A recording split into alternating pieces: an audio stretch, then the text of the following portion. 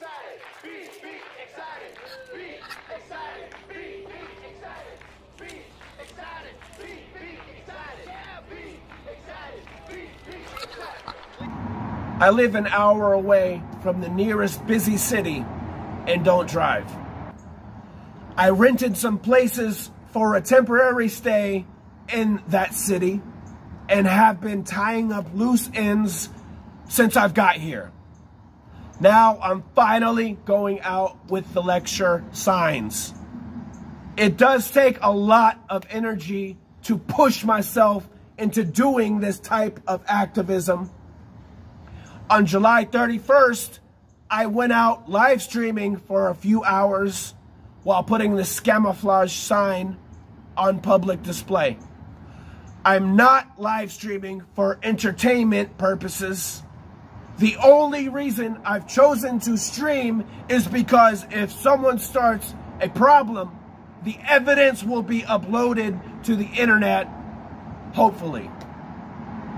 In the summer of 2020, I went out with signs and would scream in conjunction to certain parts of songs that I was listening to. While this might not be the best method of expression, my philosophy behind it is that people will hear an angry scream, next look to read the sign, and then ask, what does that mean? So if anyone catches a future live stream and wonders if I have gone completely insane, no, I haven't.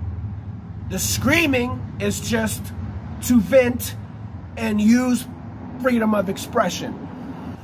I haven't been out like this in over a year, therefore I am a little rusty, but it's all coming back to me. My phone is tied up just in case someone tries to snatch it.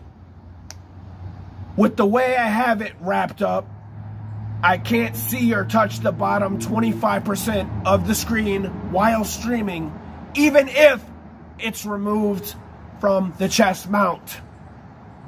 I'm hoping to go out with the sign every day remaining of this Anchorage visit.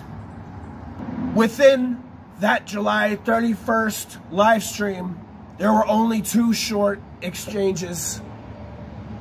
Neither one of them are anything special, but here they are for the record.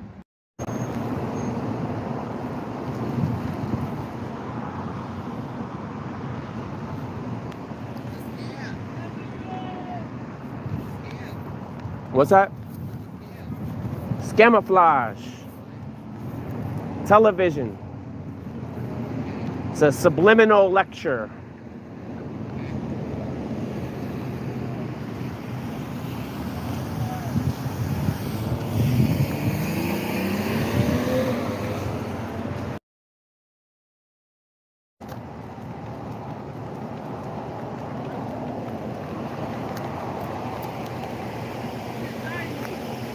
Television is disgrace. Oh, I agree with that.